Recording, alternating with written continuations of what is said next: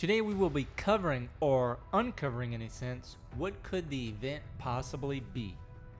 Stick around and see what Mara, the co-founder and creative director, said about the event at the end of this video. Let's dive straight into GrayZone warfare and where Lamang's future hangs in the balance of 3 different PMC factions, where you were hired to uncover the mystery of what's behind what the developers call the event, and also tasked to, and I quote, bring back anything of value.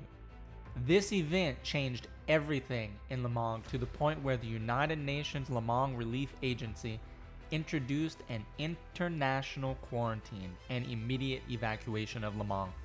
Now that you know a little backstory, let's speculate on what this event may be with the current information we have.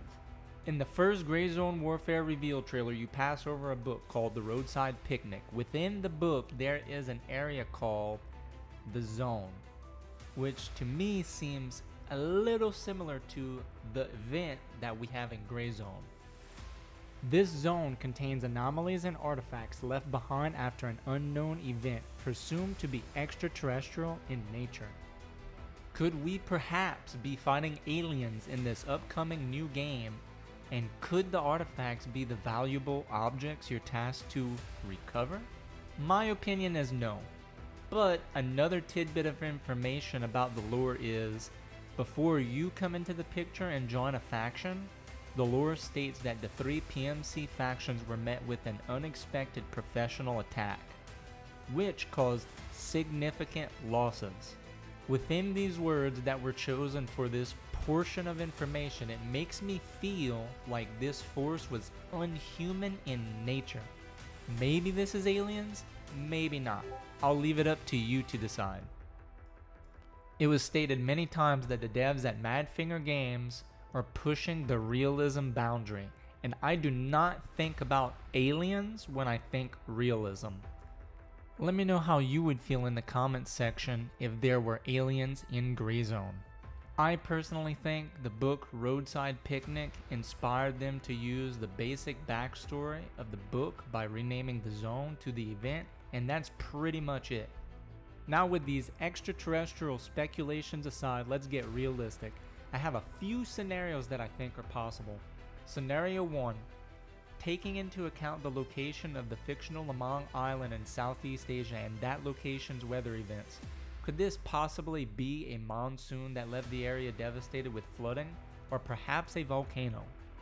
The developers already stated that in a later date there will be weather events such as monsoons, but this does not explain why there's radiation zones in the game. Scenario 2. A nuclear disaster or warhead could be another possibility. In the lore, it states Lamang had a turbulent past with civil war and foreign power influences. This tells me someone or a group of people could have been tired of this and perhaps set off a nuclear device, or maybe just a plant meltdown. Who knows? Scenario 3. A chemical spill or bioweapon which leaves the area with radiation and intoxication effects. This may explain the status bar that we see here. Or could it be a mix of both a nuclear disaster and bioweapon? The following scenarios are ones that I deemed unlikely because in my eyes they do not fully explain the radiation and intoxication effects. An ancient civilization, stolen tech, crashing satellite, meteorite, and sadly the zombie apocalypse. Hopefully, later down the road we will see a wonderful zombie mod developed by the developers themselves at Madfinger Games, and only then this will complete the game in my eyes. My opinion surrounding the event is this has something to do with Lamang's turbulent past and perhaps experiments, hinting the warning signs that we have been seeing in the trailers, perhaps an underground lab explosion with a bioweapon. This would explain the intoxication and radiation effects, along with giving us tons of lore to uncover with the hidden bunkers and everything else that could possibly be implemented.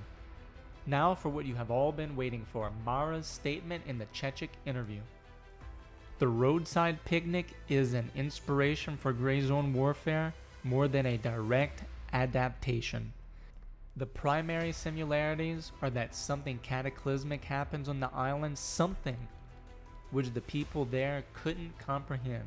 There will not be sci-fi anomalies like sparks or bubbles of energy, and you won't be searching for artifacts that will give you superpowers or anything like that. But there will be artifacts, mysteries, and other unknowns that must be unraveled. If you want to see more GrayZone warfare, come motivate me and throw me a subscribe.